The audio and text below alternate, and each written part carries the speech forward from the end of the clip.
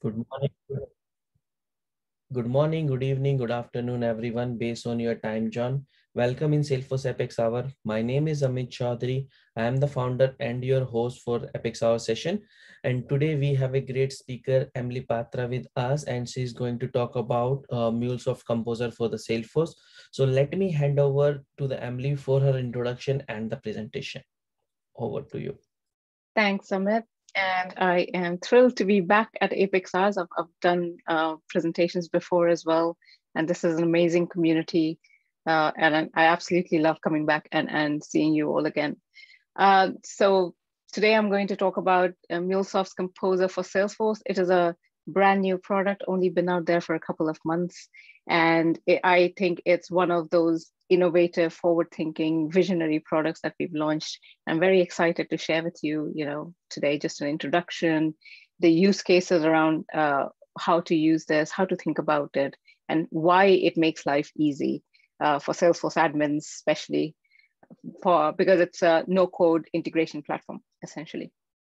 Right, but before I jump into that, let me introduce myself again. So I'm Emily. I head the customer success strategy and architecture team at Mulesoft, which is a business unit of Salesforce.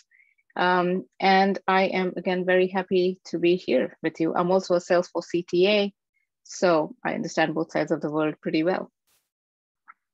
Right, but before I get started with Composer, as I said, it's a brand new product, and there's a big, exciting roadmap coming up, which I will be talking about.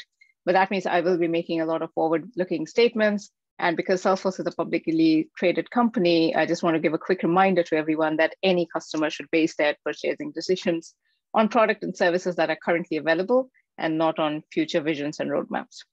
Right, with that out of the way, let's get started.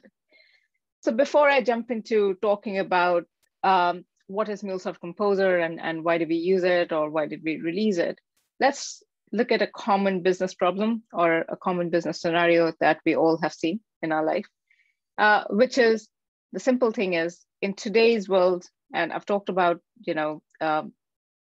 API-led and digital transformation vision before on Apex Hours, I think.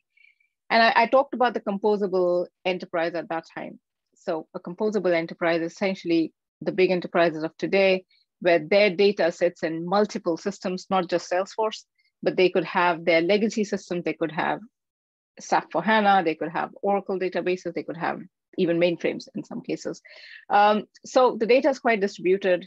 And the ideal scenario for the future of the composable enterprise is where all the business capabilities are easily accessible as modular, interchangeable building blocks. So I use the Lego analogy quite a lot. And it's the same thing, that each business capability is a Lego block, and you should be able to reuse it and put it together to compose a different capability that you need at that point, or the business needs at that point. And that is the whole idea of the composable enterprise. However, to achieve this vision of reusable business building blocks, IT cannot deliver it alone, because IT teams in big enterprise organizations simply do not have that sort of a capability or capacity to deliver the demand that's coming in there. So with the research that we did, we realized that 76% of line of business users actually are either involved or want to be involved or want to find new ways to, one, do things faster and enhance their internal digital services.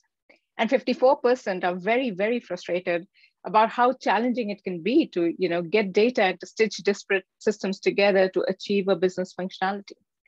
So obviously, we're looking at a few personas here. We're looking at sales, ops, service, HR, but this stands true for any business user who's trying to bring together a vision of their customer or their data together, but that data sits in multiple systems.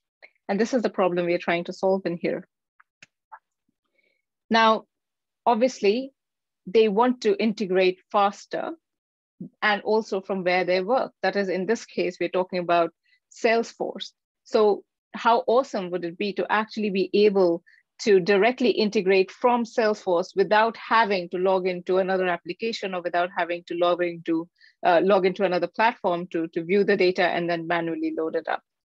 So with this context in mind, let me introduce Mulesoft Composer to you.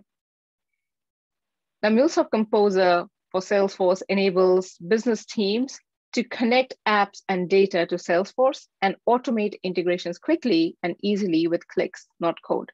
And this is done all inside the Salesforce UI. And this means the Salesforce admins no longer have to wait for IT resources to complete their projects. If it's a simple integration, say to NetSuite or Slack or Tableau, which will make their life easy, they can do it themselves, all from within the Salesforce UI, without having to know MuleSoft, without having to know any coding, and they can just jump right into it and start building integrations as they need to improve whatever experience they're trying to improve, whether it's a customer experience or whether it's gaining a deep insight into the business performance, or if they're trying to automate a manual task within Salesforce. And Composer allows businesses to access data instantly, so no more wasting time on development resources to unlock data. Of course, it allows us to compose a 360 customer view faster. You can integrate your apps and data to Salesforce in case of simple integration scenarios with a library of pre-built connectors and pre-built templates. So it's a question of finding the right connector and then just configuring it within Salesforce. And then it allows us to automate integrations as well, sometimes to boost productivity, basically by effectively creating effortless connected experiences or by taking the right action when there's the right data at the right time, all through automation and Composer. Obviously, the data that we're trying to compose or the business problem that we're trying to solve is highly sensitive data. And the reason why integration has always been historically so difficult is because this data has to go through a level of security. It has to be on a scalable platform because data grows. And for most business critical processes, teams need a platform that they can trust. In fact, 39% of line of business challenges begin with security and compliance issues. So security and compliance is a big top of mind issue, especially where IT teams are concerned when unlocking data. So there is a concern, when I'm making a statement like, hey, now admins can connect to your backend systems and pull data in. We can't do it randomly or with just a built-in point-to-point connection, because then we're exposing the business to a potential security breach of standards, breach of compliances, etc. So with that is a top of mind issue that we have to keep thinking about when we're thinking integration, even though Composer is making it easy. And how do we solve for that? So Composer is built on any point platform, and it basically exposes that functionality within Salesforce with clicks and codes. It cannot do very complex integration projects, but it is the use case is really for solving simple integration tasks, which the admins can do themselves. So it allows business users to create integrations with governance and visibility for IT built in, because IT can actually create frameworks and templates which the admin can then use on their own. And IT can make the connectors available and make sure the connections are secured and the best practices are applied from a compliance reason. And once that first integration is created, if there's a bigger business use case that comes on board, Anypoint platform is well integrated, obviously, to then do governance, monitoring, et cetera, with those integrations. So it's a seamless experience across both the platforms when we get to more complex use cases. But the most important thing is that the business users can integrate confidently with a secured and IT approved solution rather than going rogue and doing something on their own. So now let's talk about some of the most common use cases for integration that Mulesoft Composer for Salesforce solves. Now, one of the use cases is about streamlining sales operations. Now, Salesforce admins can effortlessly build automation workflows between Salesforce and, say, NetSuite to kickstart an order-to-cash initiative. Or they could improve process visibility and ultimately boost operational efficiency across the quote to cash process completely. Now, a second use case could be around services. So we could elevate customer service by maximizing the service team's productivity and streamlining case management and resolution with real-time data plugged in and automations plugged in using Composer. And we don't actually have to wait for a development project to do it for us. The third one could be around team collaboration use cases where we now have Slack and we have connectors to Slack, and we could foster team collaboration by sharing sales reports or say project updates, or just sharing data and collaboration assets across cross-functional teams. That has never been so easy before because we could all automate it within Slack or Microsoft Teams. People could get notification when a new sales report or has been published, or a quote has been updated, or maybe an opportunity has been progressed to the next stage. So these are all some great collaboration use cases that Composer could solve for. And the last one is, again, a very important use case that we're touching on is employee experience. Now, we know that most organizations, especially with the remote working now, the digital employee experience is extremely important. And we don't want employees to log into multiple apps and multiple systems to do everyday jobs. And hence, organizations can actually speed up that employee onboarding, for example, by automating and updating employee profile and payroll attributes across across Workday, NetSuite, and Salesforce. And then they can use a Slack connector and then promote development programs via Slack. And they could, send out notifications and messages automated to the right employee effortlessly at the right time. So these are some of the most common use cases for Composer, just to get our heads around what does it actually mean and what could Composer do to solve our problems really from day to day. Now this is an interesting one. So these are some of the resources that I've put together, but I will anyway share the slide with Amit and he can post all of these Trailhead modules and where you can find more information, etc. I'm just going to skip over to some of the features that we have that, within Salesforce, what all can we do? So remember, this is a very new product and we've started with some very basic features and integration capabilities. But as we go forward, obviously this product will enhance. And also the Composer from Mulesoft, which is the full-blown version of Composer on any point platform, is supposed to be out GA this next quarter. Yeah, so in the second half of the year. So yes, once that is out, obviously it becomes a very powerful tool where admins can hand over, to any point platform developers or even IT teams for bigger projects and not lose the work that's been done. Essentially, we keep it reusable, or we make sure that the governance and the monitoring on what the admins have developed on the Salesforce Composer is still within our compliance limit and still scalable and maintainable and all of that good stuff. Right. So talking about the design integrations. So first of all, we can, as I said, we can create the integration and logic with clicks directly inside of Salesforce. And we can integrate Salesforce with external apps or connect between external apps directly and build multiple system workflows, with 2 or more apps seamlessly. So that's the idea of Composer. So there's no coding required. It was meant to be an admin tool, and hence it is fully configurable. Now, the next one is obviously you're saying, well, how do we connect to external systems? What allows us to not write code and connect to the external system? So that is with pre-built connectors that we have currently for Composer. So some of the connectors, most common connectors are for Workday, obviously for Salesforce. So Salesforce Composer can be used to do org-to-org syncing. And I actually have managed to get a demo from one of our marketing teams for this. So I will play that at the end of my presentation. And I'm sure you all will find it very interesting. Now, so as I said, we have these pre-built connectors, which can help projects start faster.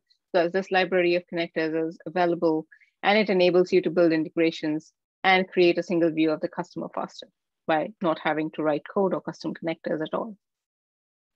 And it obviously also allows you to verify integrations and build confidently by pulling in the right data via real-time data preview features. And that is just one of the things, so that you can test that your integrations are right and before you go into production. And this is the last one, which provides a very basic capability to enjoy some built-in monitoring on all the integrations, get some automatic error alerts so that your team can quickly identify and resolve issues. Obviously, the more advanced monitoring and governance features are on the Anypoint platform, which is due with the next release of Composer. Okay, so with that, I think this is just an introduction to what Composer can do. And I thought it would be best if you could see it in person, what Composer can do. And we got a demo from one of our product teams. And this demo talks about a use case for Salesforce org-to-org integration. And with that org-to-org integration, obviously, you can use it with no-code environments, and you could automate workflows within it.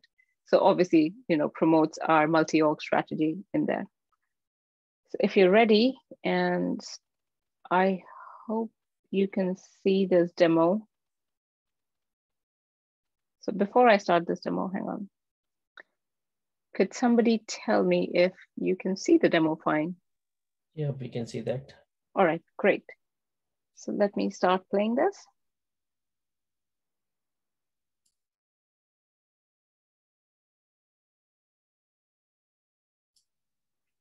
The voice is not coming. Sorry? The voice is not coming. Ah, so you can't hear it, right?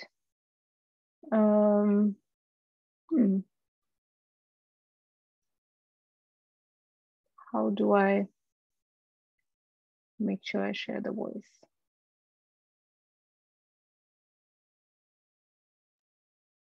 All right, let's try again.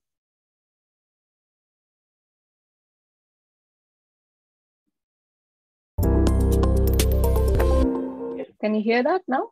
Yep. All right, great. Hi, I'm Parth, and I'm a product marketer here at Mulesoft. And I'm here to show you how Mulesoft Composer for Salesforce enables you to easily synchronize multiple Salesforce orgs using clicks, not code.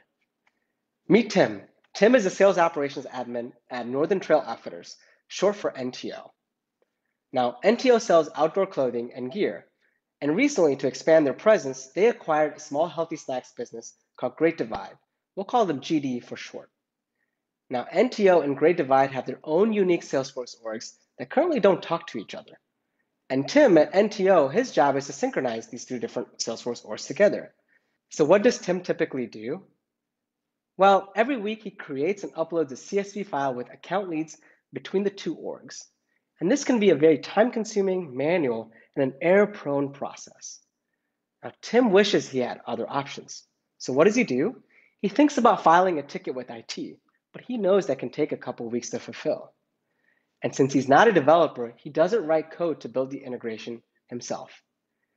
And this is where Mulesoft Composer for Salesforce comes in. Mulesoft Composer for Salesforce makes it easy for Tim to connect two or multiple different Salesforce orgs together without knowing how to code or waiting on development resources. So let's see how Tim, our business user at Northern Trail Outfitter, builds this automation by himself in minutes. To start, Tim goes to Mulesoft Composer for Salesforce. The Mulesoft Composer for Salesforce app is embedded right within his Salesforce instance, so it's already a user interface that he's familiar with. So let's get started by building out an automation flow. On this screen, Tim has various different Salesforce orgs that he can connect to. So he chooses Great Divide connection, since that's where the Great Divide account leads currently sit. Next, he sets the trigger to take place whenever a new account is created in Great Divide. Now, he needs to send the Great Divide account information to NTO. So he chooses NTO Salesforce instance in this step. Now, since Tim also wants the new NTO account to mirror the account details in Great Divide, he picks a new account record in NTO and ensures the account names in the two Salesforce orgs are exactly the same. He also wants the other account details such as billing state, city, and a custom field, in this case, the Great Divide record ID, to be brought into NTO in case there are duplicate account names in both instances.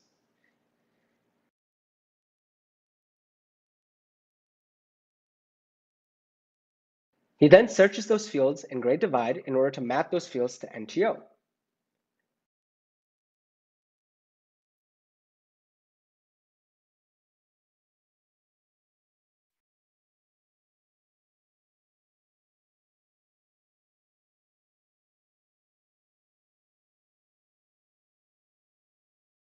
Lastly, he connects back into Great Divide Salesforce instance, so the account IDs are synced between the two Salesforce instances. So he chooses Great Divide Salesforce instance, update account with the new NTO ID.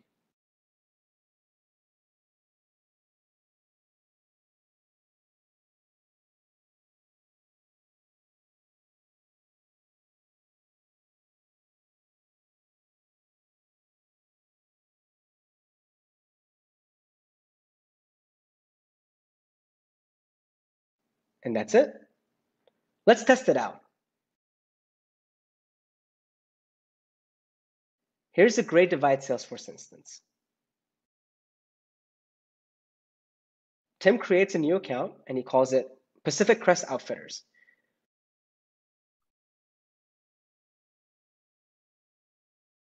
He adds a billing city of Portland in the state of Oregon, and then he hits save.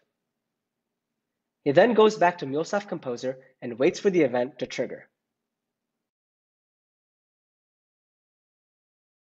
There you go. All the steps are complete. And now Tim goes back to the NTO Salesforce instance to see if it worked.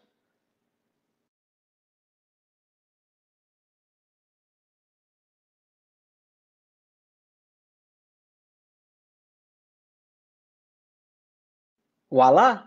Pacific Crest Outfitters account has now been created, and the billing and state are updated as well. And when Tim heads back to Great Divide Salesforce instance and goes into the details, he can see that the NTO ID has been updated. And just like that, Tim, a Salesforce admin, used Mulesoft Composer for Salesforce to automate data from multiple different Salesforce orgs using clicks, not code, and in an experience that he's already familiar with, which is Salesforce. Now, perhaps Tim can start thinking about adding in the Slack connector to his flow so that he can automatically notify his account teams to take actions whenever a new account is synced. And with new connectors rolled out on a monthly basis, the automation and the integrations that you can achieve with Mulesoft Composer for Salesforce are endless. Curious to hear what Mulesoft Composer for Salesforce can do for your company? Reach out to your Salesforce account team. Join our Trailblazer community where we post updates, or just read more using the link on your screen. Thanks for tuning in, and keep an eye out for more demos. Take care.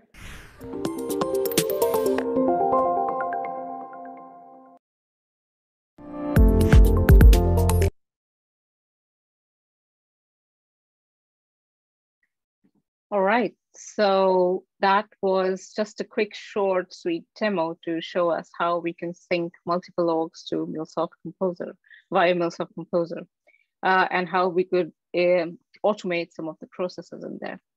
Now, what's currently available, as Parth said, was we have a set of connectors already available, which is Workday, obviously Salesforce connectors, Twilio, Microsoft Teams, Slack, Stripe, Google Sheets, etc.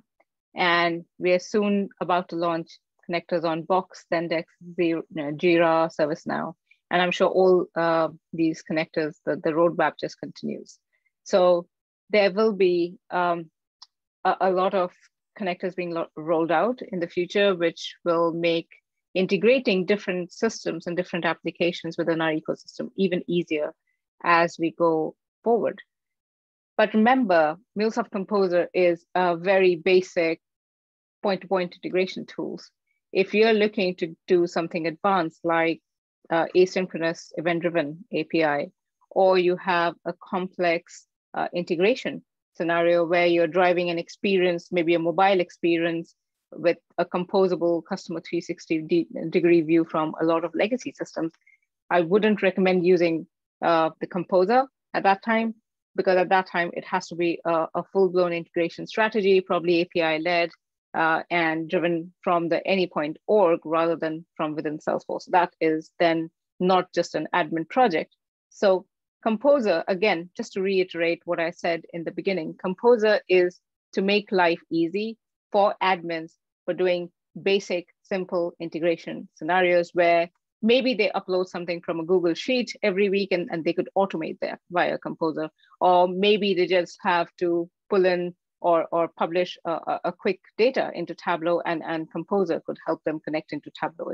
Or they could just trigger off basic notifications to, say, sales teams on integrating or collaborating on opportunities or sales data. And that is where the Composer comes in. So it is very simple point-to-point scenarios only for now. The use case was meant to make life easy for business, but it wasn't meant to create shadow IT systems within organizations.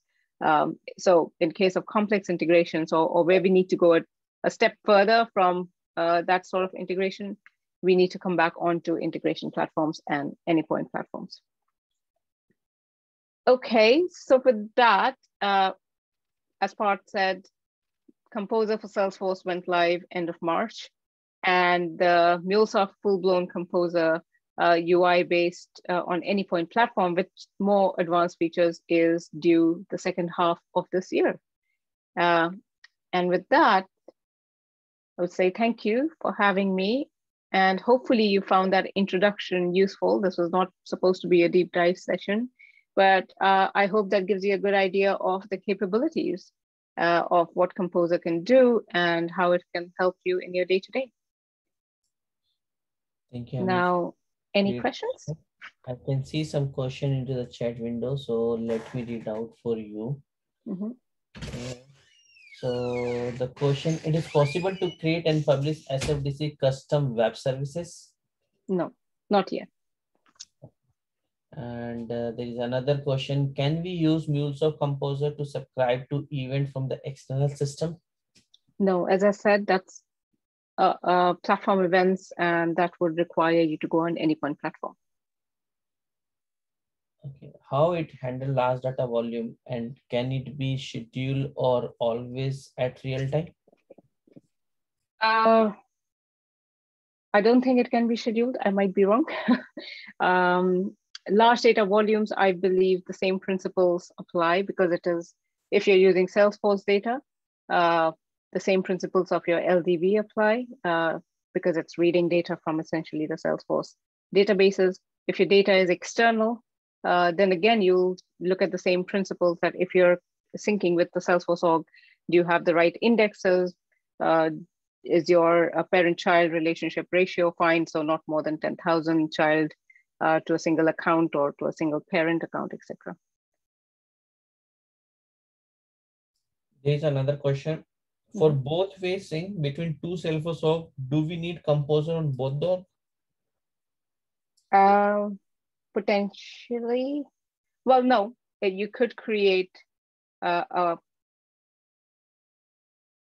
you could do it another way. You don't need Composer, right? So you could do an integration on the other org to just pull in data from this, because Composer is essentially just a tool for you to build integration, but underlying you will still use APIs, your SOAP and REST APIs, etc. Underlying technology remains the same. Is this available in developer org? It should be, yes. But once the license is available for production.